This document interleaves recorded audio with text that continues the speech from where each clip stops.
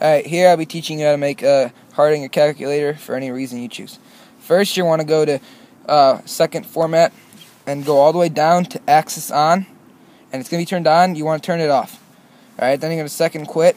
Then you're going to go to y equals, and you're type in the following equations. X to the 2/3 minus the square root of 1 minus 2x squared.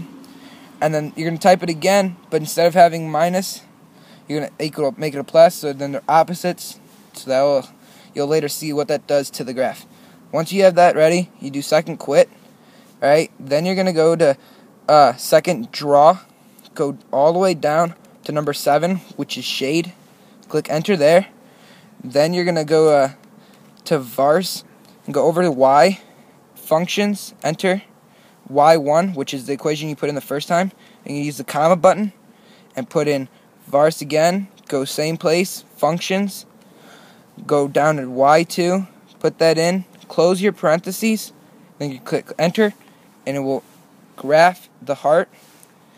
Due to putting in shade, it will color in your graph, which will make the heart look as a complete. When it happens on your calculator, it'll be much smaller than the size of mine, and in a second I'll teach you how to make it bigger. As you can see, the calculator graph. Alright, now that your heart has been completely colored in, you can go to Window, and these numbers, no matter what they are, you're going to change your X minimum to negative 1.5, and then your X maximum to positive 1.5. Then for Y minimum, you're going to have it negative 1.3, and then for Y maximum, it's going to be 1.5.